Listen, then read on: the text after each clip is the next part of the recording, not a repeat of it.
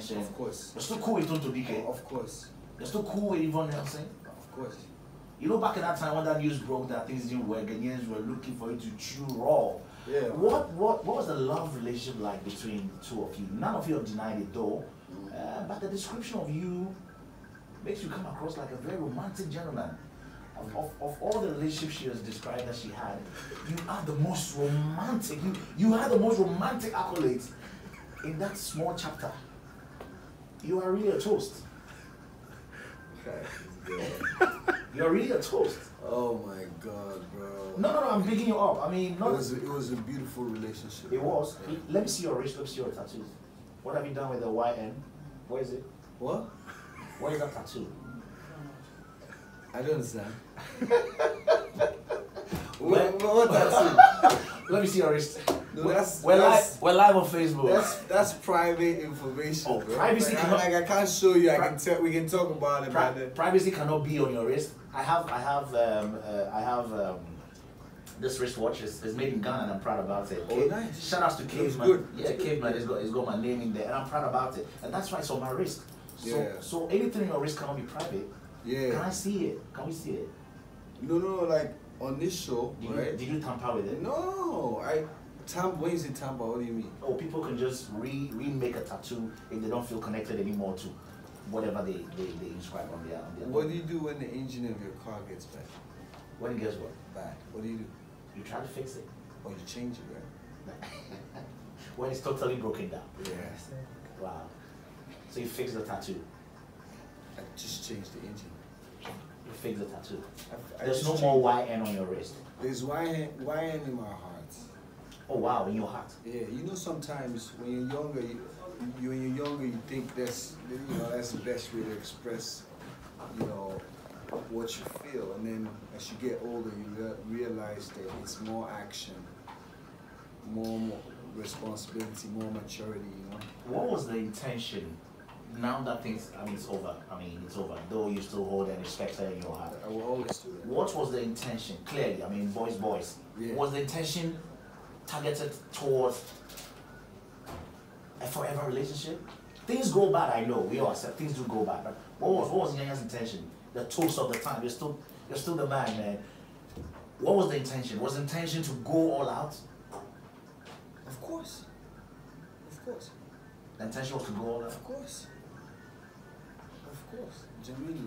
In that book, I'm not trying to paraphrase, but in that book, that page, after all the sweet description and how Yvonne said she wished it was going to continue because you gave her the best breakfast in bed and all that.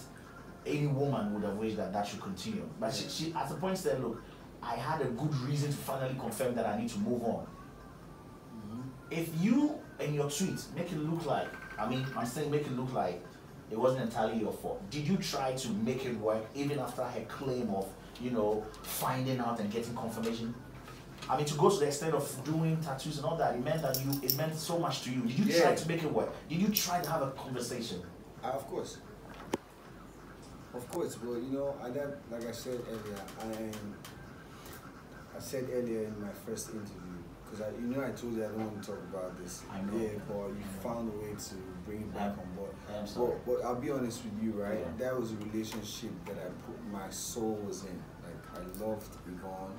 I don't hate her now, but obviously then we were in a relationship and I loved her. But I was younger than I am now. The things that I know now, I didn't know back then. I just got famous. Everything was happening. Everything was fresh, Obviously, when you meet people in those kind of seasons, right? Those things happen, and then if they can be patient enough to grow with you, then you both see yourselves letting go certain things, certain habits, certain people and characters, just to be with each other. I don't know if it makes sense to you. So maybe if I met her now, it would be better than the last time. What would you do differently? I understand at the time fame was overwhelming. Of course. A lot of distractions. Of course. But you still manage a relationship long distance between Ghana and Nigeria. Yeah, that's why I did the tattoo. Yes, we give you props so far as that's concerned. Yeah. let's get back to all the distractions and what you would do differently today. Now that you're so used to fame, you know how to control people around you. What would you do differently if you guys were to be again? I think I'll just focus on how I feel. Like now, like you said, I'm at a point where I can control certain things to a certain level. So I think I'll focus more, because then it was my career first. I'll be very honest. You know, every other thing, every emotions, everything came second. Because I just got famous. I'm just a young guy. You know, all of a sudden from from my place, I'm in Lagos. Everybody wants to see me here and there. Some free, some not free. There were times I had to lie. Yvonne would be in the room, and I'll lie and say, I'm going out to get something, and I'm traveling. Literally, like I'm out, and then she just buzzes me like, don't tell me you're at the airport. I'm like, I'm so sorry.